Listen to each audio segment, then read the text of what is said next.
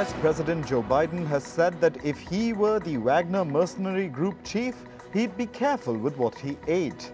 He said, and I quote, "I'd be keeping an eye on my menu." Biden made the statement in Helsinki ahead of a summit with the leaders of Finland, Sweden, Denmark, Iceland and Norway. A former US military leader earlier suggested that Wagner Chief Yevgeny Prigozhin has probably been murdered or he's in prison. This comes after Prigozhin led a failed rebellion against Russian President Vladimir Putin's regime. Ukraine has received cluster bombs from the United States. These munitions are banned in more than 100 countries. Ukraine has pledged that it will only use them to dislodge concentrations of enemy soldiers. This step has not gone down well with Russia. Russian Defense Minister Sergei Shoigu has warned that the country could resort to deploying similar weaponry if Ukraine uses the cluster munitions. Canada has unfrozen talks with Turkey on lifting export controls on drone parts. This comes after Ankara said it will support Sweden's NATO membership bid. Canada suspended the export of some drone technology to Turkey in 2020.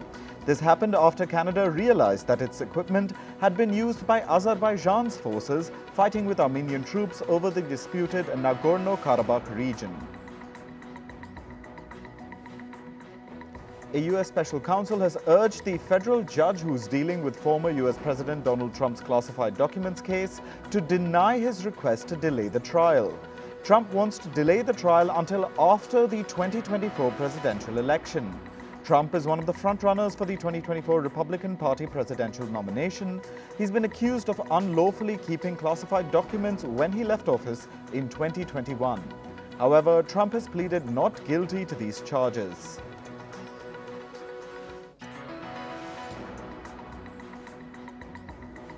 Indian Prime Minister Narendra Modi is on an official trip to France. He's been conferred with France's highest civilian award by President Emmanuel Macron.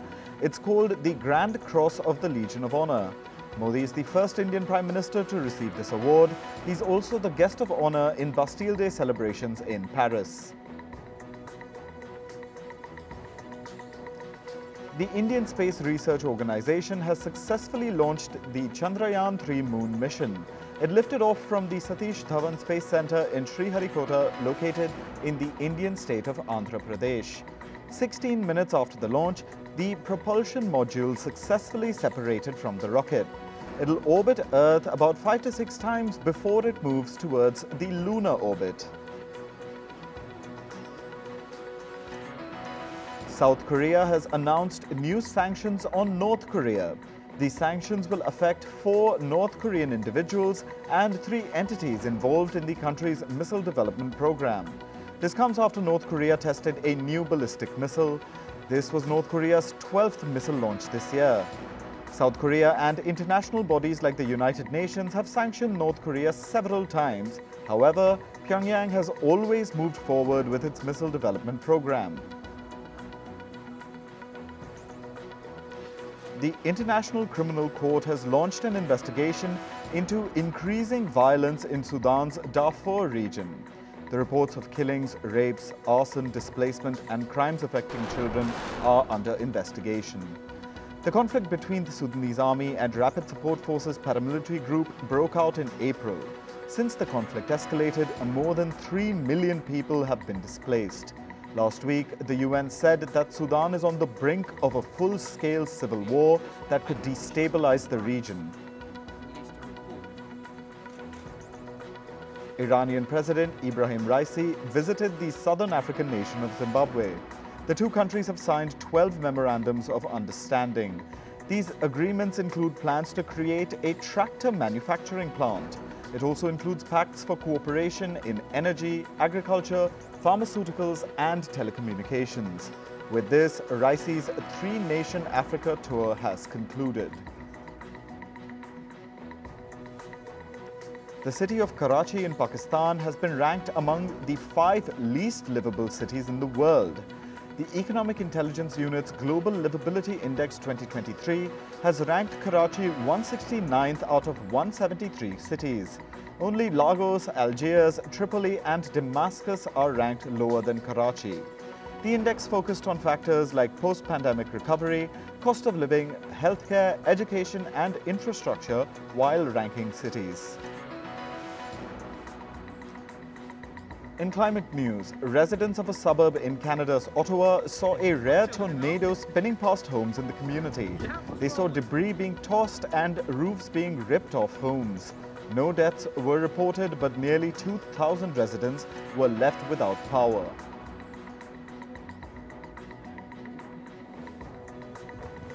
Meanwhile, in the Canadian city of Montreal, officials say that at least one tornado touched down in the city.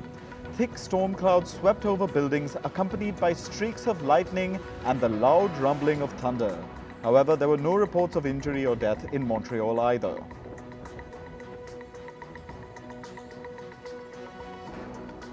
New footage showed floods around the iconic Red Fort in India's capital city, New Delhi. People were seen wading through the flooded streets as vehicles remained submerged in water. This is after record rainfall swelled water levels in the Yamuna River, which runs through the city. The Yamuna River has already breached the danger mark and submerged a few adjoining areas in the city.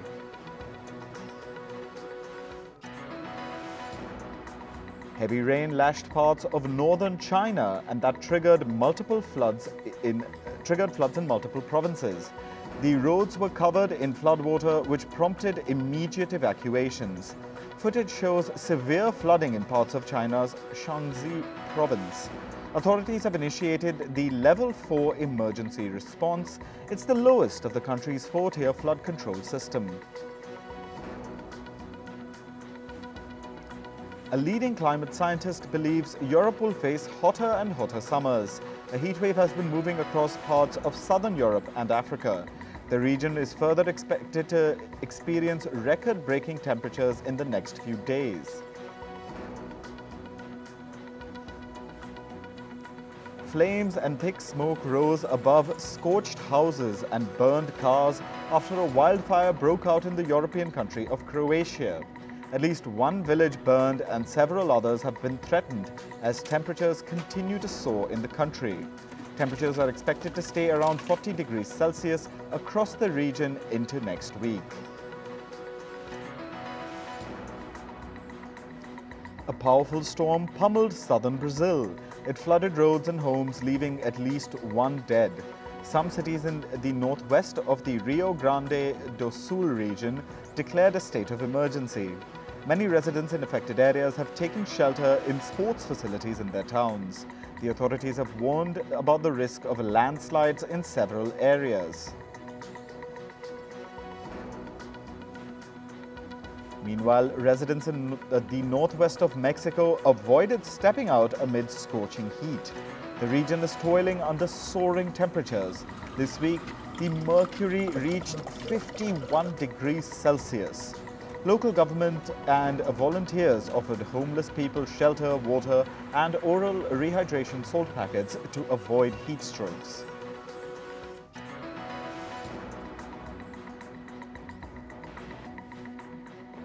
Climate change experts believe New York, Chicago, and other US cities might be engulfed in smoke again soon. This is because of the Canada fires that are expected to burn through the summer and into the fall. Experts believe that extreme events are going to become more frequent and perhaps more intense. They say that failing to take any action now could result in global temperatures increasing further. US climate envoy John Kerry has said that America will not pay reparations to developing countries hit by climate disasters. This was during Kerry's testimony at a hearing on the State Department's climate agenda. Last year, America had backed the creation of a funding mechanism to address the damages incurred by vulnerable countries due to climate disasters. But the deal did not spell out who would pay into the fund or how money would be disbursed. In business news, Britain's economy contracted less than expected in May. This was despite strikes and an extra bank holidays for the coronation of King Charles. Data showed that the country's economic output fell by 0.1%. The fall was lower than what analysts had expected. The International Monetary Fund has said that its bailout to Pakistan was an immediate effort for quick policy implementation. An IMF official said that the program will provide the country enough time to implement necessary policies. Yesterday, Pakistan received $1.2 billion from the fund as the first tranche of the $3 billion bailout. Remote work will likely wipe off $800 billion from the value of office buildings by 2030. This is according to a study conducted by the financial firm McKinsey. It showed that the demand for office space would be 13% lower in 2030 than it was in pre-pandemic 2019.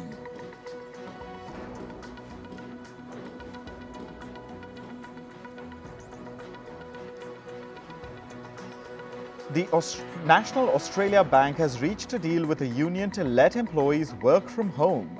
This is one of the first deals in the world to give legal protection for remote work. As part of the agreement, the company will also raise pay for its employees by 80%.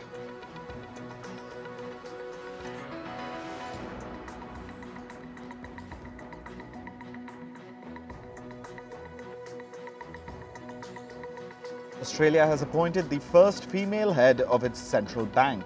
Australian Treasurer Jim Chalmers and Prime Minister Anthony Albanese announced Michelle Bullock as the new head of the Reserve Bank of Australia.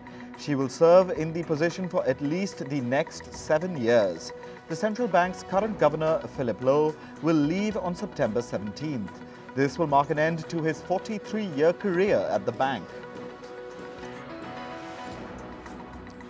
The founder and former CEO of bankrupt cryptocurrency lender Celsius Network has pleaded not guilty to U.S. fraud charges. Alex Mashinsky has been accused of artificially inflating the value of his company's proprietary crypto asset and misleading customers. Mashinsky was charged with 7 criminal counts, including securities fraud, commodities fraud, and wire fraud. The Indian Finance Ministry is not considering any tax waivers for US automaker Tesla. Yesterday, reports said that the automaker is in talks with Indian government officials to set up a factory in the country. It was also reportedly seeking incentives and tax benefits. Last month, Tesla CEO Elon Musk met Indian Prime Minister Narendra Modi during his state visit to the US. After this, Musk had announced that the US carmaker would soon make an investment in the country. Share prices of Google's parent company Alphabet rose nearly 5% on Thursday. This was after it rolled out its artificial intelligence chatbot Bard in Europe and Brazil.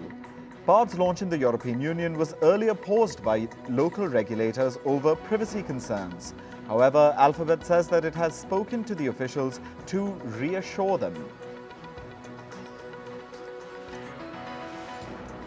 The US antitrust regulator has opened an investigation into ChatGPT maker OpenAI. The Federal Trade Commission has accused the company of going against consumer protection laws. It's probing if OpenAI engaged in unfair practices that harmed customer reputation and put their data at risk. This is the strongest regulatory threat so far to the Microsoft-backed AI startup.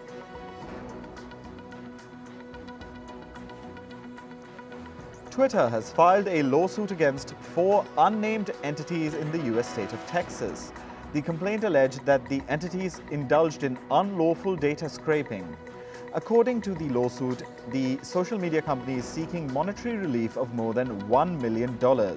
Earlier this month, Twitter imposed reading limits for its users, citing data scraping and system manipulation on its platform. In sports news, the ICC has announced equal prize money for men's and women's teams at its global cricket events. As per the cricketing body, the move is a bid to bring in pay parity, ushering in a new era in world cricket. According to ICC Chair Greg Barclay, this decision is a significant moment in the history of cricket. The International Cricket Council is looking to implement this decision by 2030.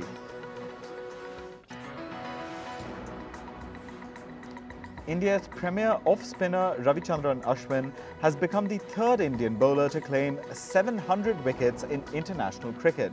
Ashwin achieved this feat against West Indies on day one of the first test in Dominica. Former India head coach Anil Kumble is on top of the chart with 956 international wickets. Off-spinner Harbhajan Singh is at second spot with 711 wickets in international cricket.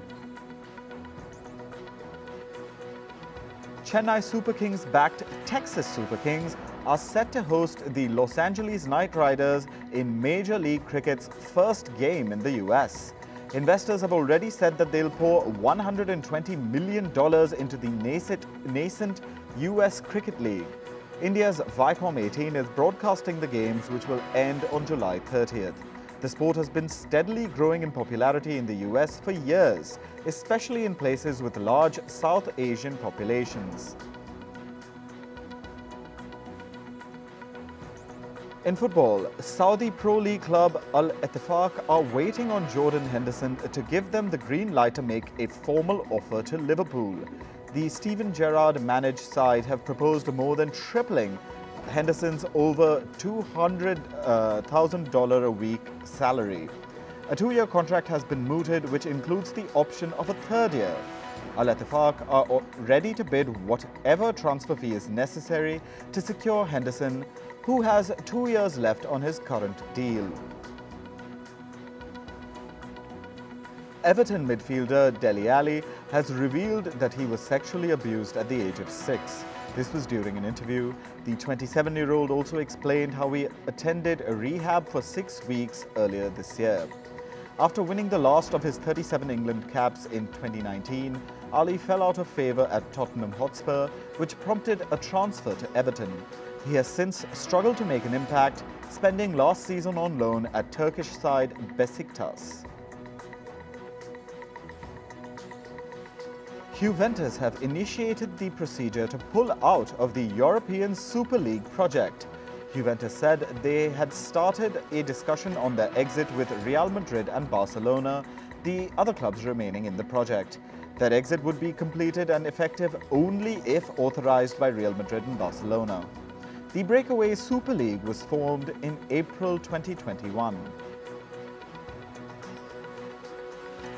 FIFA said it'll offer 20,000 free tickets for the Women's World Cup for the matches held in Auckland, Hamilton, Wellington and Dunedin.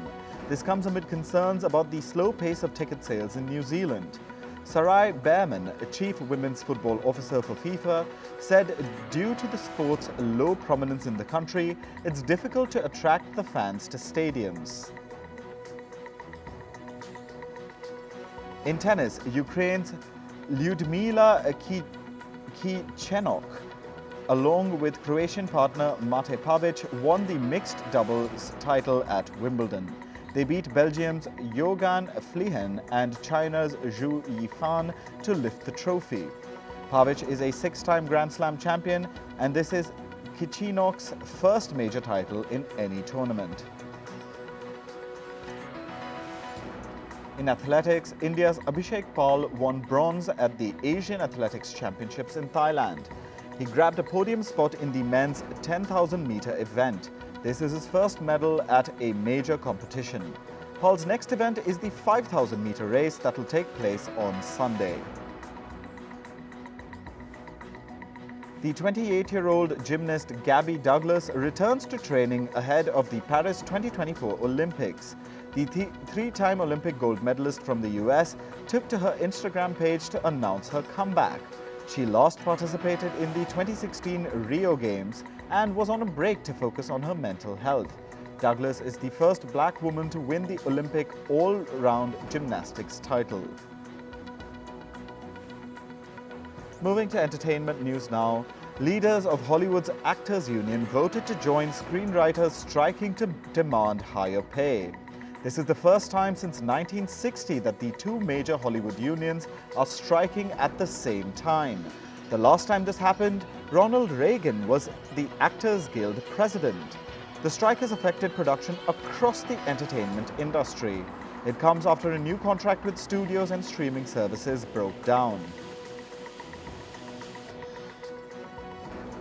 Disney CEO Robert Iger has said that Hollywood writers are not being realistic with their demands and expectations. Iger said, and I quote, "We have talked about disruptive forces on this business like recovery from COVID. This is the worst time in the world to add to that disruption." He added that the strike will have a very damaging effect on the entertainment business and there's huge collateral damage.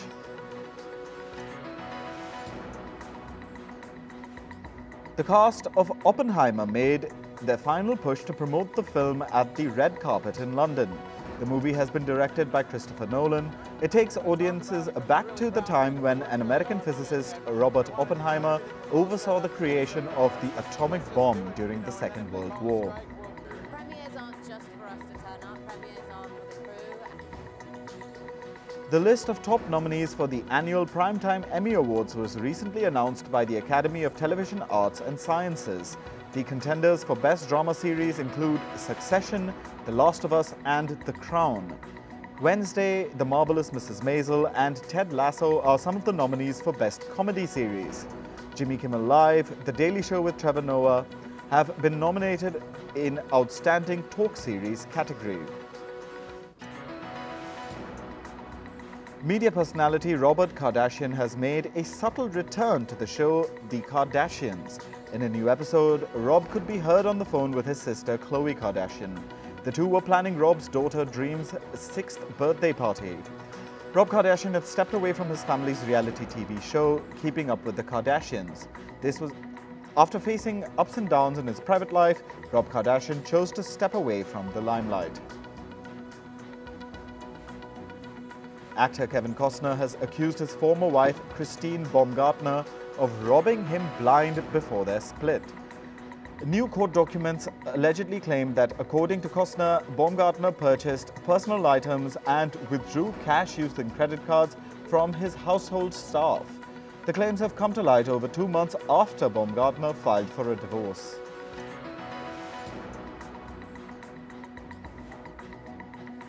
Sex and the City actor Kristen Davis has revealed why she does not relate to the character Charlotte York that she played in the hit show. Davis said, and I quote, "I'm not married, I have never been married, it's not my thing, I never focused on it." In the show, the character played by Davis, Charlotte, was married twice and had a traditional and polite personality. Actor Helen Mirren has said that she has been inspired by the widespread protests happening in Israel against Prime Minister Benjamin Netanyahu. Mirren played the role of former Israeli Prime Minister Golda Meir in her movie Golda. The 77-year-old actor visited Jerusalem and made the statement during the Jerusalem Film Festival.